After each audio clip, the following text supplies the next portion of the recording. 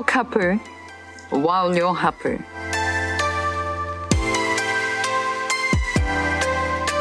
It's hard to separate a baby's well-being from their parents' well-being because they're so intricately connected. They're such a dynamic unit, you can't really talk about one without the other.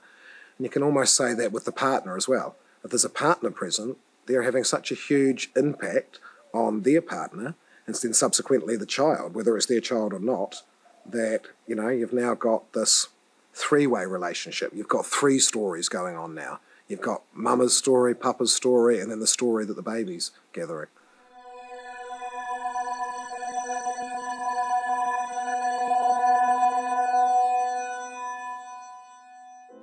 I was mostly brought up at the marae, in the kitchen.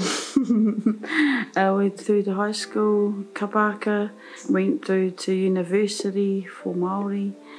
Yeah, I had a pretty, normal upbringing with mum and dad.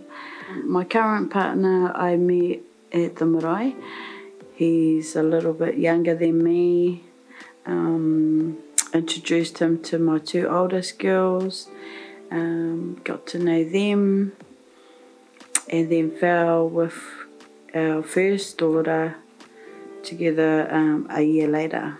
And that's when all the domestic violence started happening.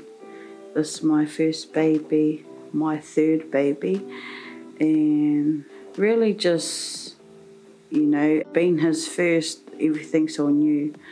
Everything's all this way, my way, yeah. It makes me feel less empowered, less a person. Wahine is being taken from you.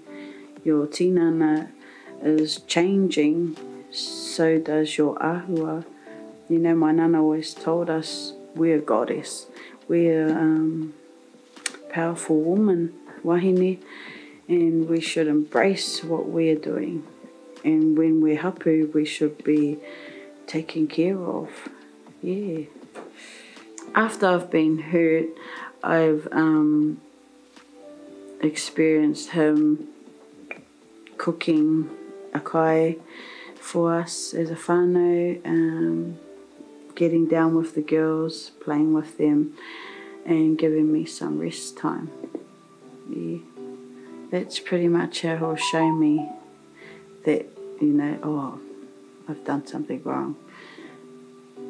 It's put me into an emotional depression where I feel that I'm alone. My parents have, you know, decided to put their head down. You know, you made your bed, you lie in it, and just that no support, really.